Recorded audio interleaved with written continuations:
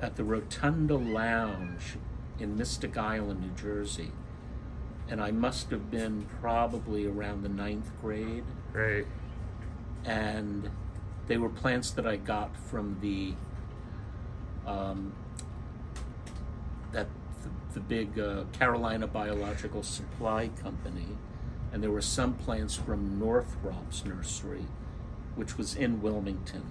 Old man Northrop owned 40 acres of carnivorous plant bogs and stuff. He was actually the main seller of Venus flytraps commercially.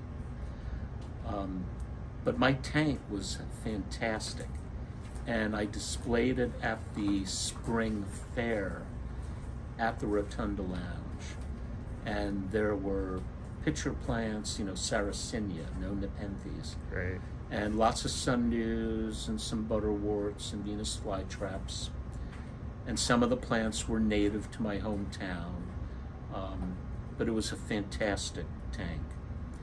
And then unfortunately, I would put it outside in the winter time, in the spring, because I thought it was too cold in our winters, although I was incorrect. I put it outside on the side of my house, and we had torrential rain, and the gutter leaked right above it. And I came home from school, and it was an aquarium. No. With all of these bare root plants floating around, yeah. So I took it all apart and I put them into individual pots after that. And we still warn customers about terrariums becoming aquariums in wintertime now. Yes. Yeah. If you get a lot of rain, It's all, you can't have an exposed tank. all this is hard-earned knowledge. Yes. And why weren't there any Nepenthes in there? Because there was nobody selling them Right. back in 1960. Yeah, they're impossible to get. Not even the big Carolina Biological Supply Company. Right. That was one of the most, I think it still is, one of the most fantastic sellers of everything scientific, from laboratory equipment to plants and slime mold and all kinds of stuff. Kids gotta get slime molds. Yeah. Do you remember when you saw a Nepenthes for the first time? The first time was when I moved to San Francisco. I was 20, and they had some at the Conservatory of Flowers in Golden Gate Park. Oh, so those were already there. And they had some, Judith Finn was growing some at the Berkeley Botanical Gardens. Right. And that was also where I first saw Cape Sundews. That's so crazy. Which almost made me faint, because these things were like 10 inches across. Right, they're amazing. And I was used to little rotundifolia. Right. But that was where I first saw them.